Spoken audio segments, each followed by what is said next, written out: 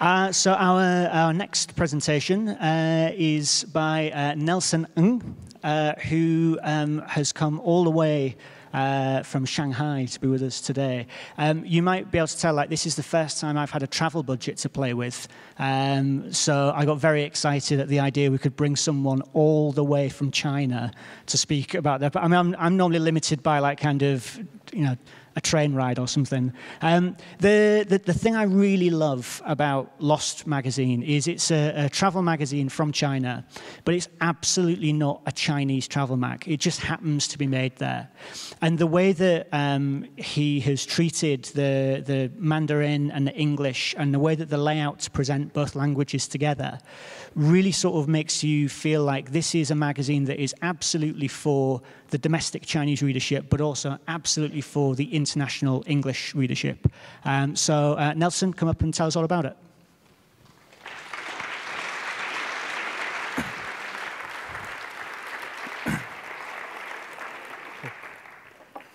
Thank you, Steve, and the organizers of QVET for inviting me here. My name is Nelson, and I run an independent magazine on travel based in Shanghai, China.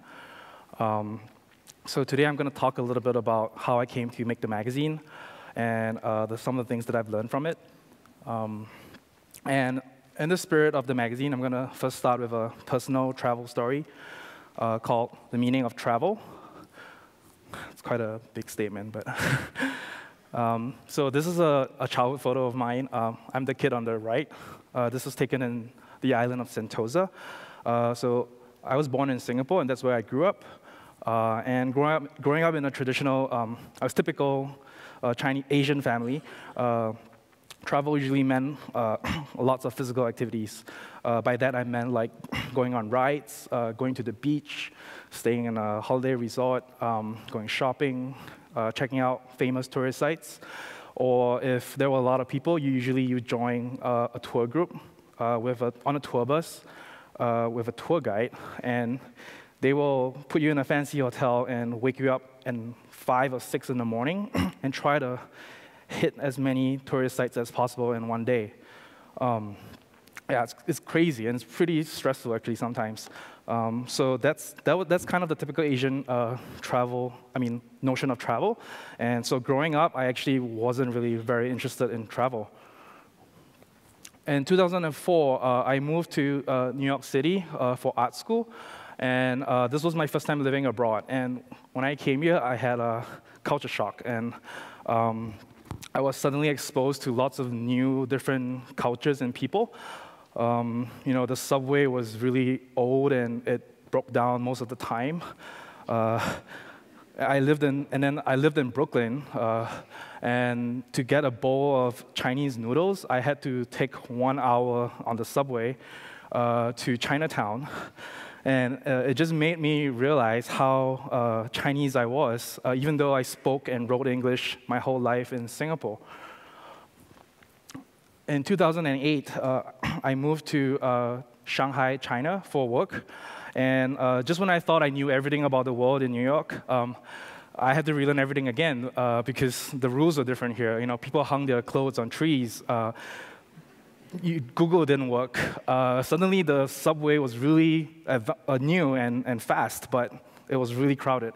And now I could get Chinese noodles everywhere. But suddenly, now that I can get that, I craved like a decent sandwich or a juicy burrito. And then I suddenly realized maybe I wasn't that Chinese after all. So it's weird things in life. So up to that point, I still wasn't really interested in travel. It wasn't until 2011 where I took a ship from Shanghai to Japan, and I had to take a ship because I was still working at the time, and I had to clear some overdue leave. And at the last minute to book a trip to Japan, the cheapest option was to take a ship because it's the same price the whole year. So you can book it tomorrow, and it's the same price. So I took this ship, which was a kind of a semi-cargo ship. The bottom is they store cargo, and the top they ferry passengers. And it takes about 48 hours to get from Shanghai to Kobe. So this is the ship, and this is the deck where you sit most of the time to look at the sea. And this is where I slept. It's 8 beds to a room, but it was really empty. It was like 2 people to a whole room. And so there really isn't much to do on the ship, actually. This is the deck where I was most of the time. Most of the people on the ship were either reading or talking to each other or just staring at the sea. And this is the view that you will be looking at all the time. And when you're staring at the sea for long hours, you can't help but think like how insignificantly small we all are. You know, we're kind of just like a drop in the ocean. You know, I mean, some bigger than others, but it's still a drop. And you know, the world is really big. And I didn't realize how important this was until later on. Not that we're small, but how the environment that you're in and the scenery that you're looking at can affect you internally, your thoughts directly. And it was at this point where I sort of came to the revelation that that travel isn't actually a physical activity. It's actually an exploration into our inner landscapes. And you know, it didn't matter whether I was going to famous sites or going to the beach or going on rides. I realized what was important was for the environment and the place that I was going to connect with me, to inspire something inside me, like inspire something that I've never thought before. And I thought that was perhaps the true and valuable meaning of travel. And for the rest of my trip in Japan, you know, it was completely opposite of how I understood travel when I was young. I couldn't speak the language, so I couldn't talk to people really. I didn't know where to go. I got lost all the time, so I kept asking for directions. People drew me hand-drawn maps, and you know, I wasn't staying in a fancy hotel, so it was actually quite an uncomfortable trip. But by the time I got back to China, I realized I had grown so much internally and learned so much from the trip. And then I started to realize, like, hey, this kind of feels like when I moved to New York and in Shanghai. And I realized, actually, I had been traveling all along, and I had been traveling every day. And I came to the conclusion that travel isn't about going to a place. It's actually about reaching a state of mind. And what it means is, I feel, is it's having a feeling, like being provoked by this place. And you could even feel this crossing the street or going to a friend's place, as long as it excites you and it does something for you. And I feel that that's what travel actually really means. And so I wanted to share what I learned about travel, and I wanted to also hear from other people what their thoughts on travel was. So I decided to make a magazine called LOST, and it's based on this feeling that I got from my trip in Japan. And I wrote something to describe it. So the feeling of lost is wonderful because you can find yourself again. It's almost like starting from scratch, resetting the palette, soul searching, learning a new perspective, acquiring fresh ingredients for life, forgetting who you were, forging a new self, and then getting lost again. So using this, I started approaching friends to ask them to contribute their travel stories. But one very key important point is I wanted them to contribute personal travel stories, because most people, they're used to writing the physical activities of travel. Like they are used to recommending, like, oh, you should check out this famous museum or statue, or you should eat at this restaurant, or go to this beach. But I told them, this is not what I wanted. I want you to tell me your reflections and your feelings when you're traveling, and all the weird accidents that happened during the trip. And for me, only when travel affects you personally, then it becomes valuable. So it took a while to sort of change this perception for some of the writers. And I'm going to share some of the stories that came with issue 1. And so, like, this was Wing. She went to Nepal, and she did all this research on Nepal, and on the first day of her trip, she just threw her map into the trash, because she realized that it doesn't even fit, and it's so chaotic that she kind of just freezed out her travel the rest of the trip. this was Tory. He wrote about how he went to Egypt during a state of emergency, and he wrote about how he felt fear during the whole time because he didn't meet a single tourist his entire trip in Egypt. Crystal, she wrote about how foreign languages are not a barrier to communication, but actually the fear of trying to communicate actually stops you from making new friends. And she kind of describes this, by talking about how when her translator friend is around, she kind of feels mute. And a really lovely quote from her was this: if you didn't interact with strangers along the way, what you see is only the scenic spots in a tourist guidebook. The things that make a trip memorable are always the people, events, and content. So it's great because I actually learned a lot from my contributors as well. Winnie, she spent 2 months in Yunnan, China. It's a southern province in China. And she wrote about 3 different people she met along the way and how their personalities changed her view on life. Kevin Lunsong, he used hiking in the mountains as a way to unleash his emotions, and he merged his words with his photographs to create a series of typographic visual poetry, which I thought were really nice.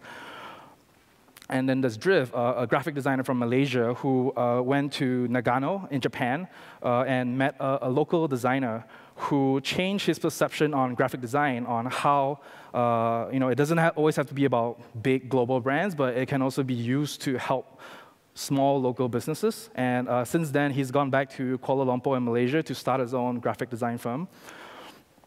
And so I got all these submissions, and one of the problems was actually that they came in different languages because they were all, not all of them were Chinese. So there was English and Chinese. And at first it was a problem because it kind of made the magazine twice as thick. But eventually I decided to go with 2 languages because I wanted to keep the purity of some of the writing. So this was a big challenge in a sense. And one of the things that usually designers do when they have to do bilingual design is that they give it equal weight. Like they try to match one language to the other. And I did that a little, on quite a few spreads as well in the magazine. But one of the biggest problems of Chinese versus English is that the shapes are different. And Chinese letter forms are square in shape, but Roman letter forms are rectangular. And even the number of words will be different. And Chinese characters have more strokes. So no matter how you try, they will never be completely equal and the same. So, initially I did that for quite a few spreads, and I still do that, which is fine. But if you try to do that too much, you kind of run into this trap of trying to make them equal.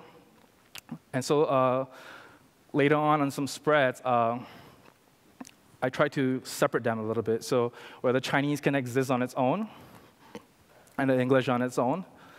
So these are the 2 of the same content. And then later on, I played with the design according to the differences. How, this is the English text, and then this is the Chinese text. I made them as different as possible. So it's kind of like, think of it as a band, right? You have 2 lead instruments. One is an electric guitar, and one is an electric keyboard. And you don't want to play the same thing all the time. Sometimes you want one instrument to get out of the way so that one guy can solo.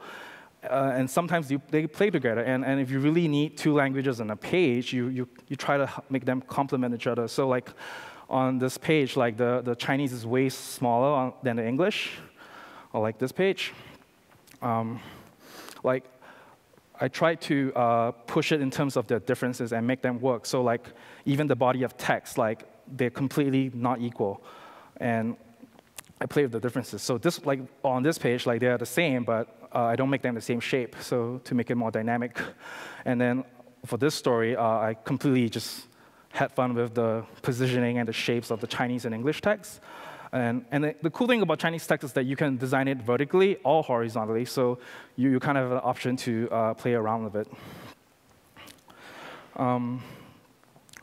So on distribution and meeting people, so I'm actually really new to magazines, and so when I made this magazine, I printed it on impulse. I had like no shops stocking this magazine when I printed it, which was really silly, but it happened. So I have this beautiful printed object, and yeah, and I was like, oh, cool, I'm going to meet all these distributors everywhere, and they're going to stock my magazine, and I'm going to be famous, and in all the major bookstores.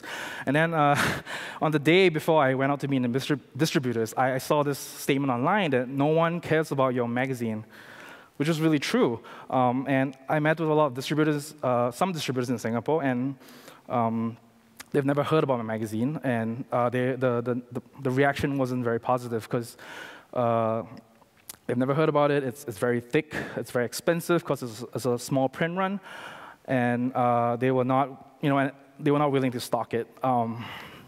So what I did after that was I actually I went back to Shanghai and I went to the shops that I liked, and I carried the magazines by hand, one by one, to the shops to stock magazines at places that don't usually stock magazines, actually. And this actually turned out to be a good thing because for two reasons. One is that I actually got to build personal relationships with independent stores around the world, not just China. And two, I got to be a part of the independent scene. And what this means, okay, I'll share. So following this, I'm going to share like some of the inspiring connections that I've made through this process. So for example, like I've stocked the magazine in a lot of cafes in China, and this is the Moon Coffee in Shanghai, and they're an independent coffee shop. And because of this, it's run by Xiao Feng, who's an architect turned barrister. And because of this, the magazine started to be associated with independent coffee culture in China. I stocked their books actually in Singapore, which is an independent bookshop in Singapore. And this is Kenny, who runs Books Actually, and he's a leading figure in the Singapore independent publishing scene. He has his own publishing label as well called Math Paper Press. And coincidentally, he also organizes the Singapore Art Book Fair. And through the relationship of stocking at his store, I got to be a part of the Singapore Art Book Fair as well. This is No Morning Independent Bookstore in Chengdu, run by a girl called Rosa. And this was one of the most important shops in China, actually, because a few years back, there was no way to get independent magazines. And she was the only store where you could get like magazines such as Serial or The Gentlewoman. So it's a really important store, actually. And she, over the last few years, she's been getting a lot of press about her store as well. And through our relationship to stocking at her store, like the magazine got a lot of press as well. Oh, and she also creates her own risograph publications. I also stocked the magazine at Triple Major, which is a fashion store in Shanghai.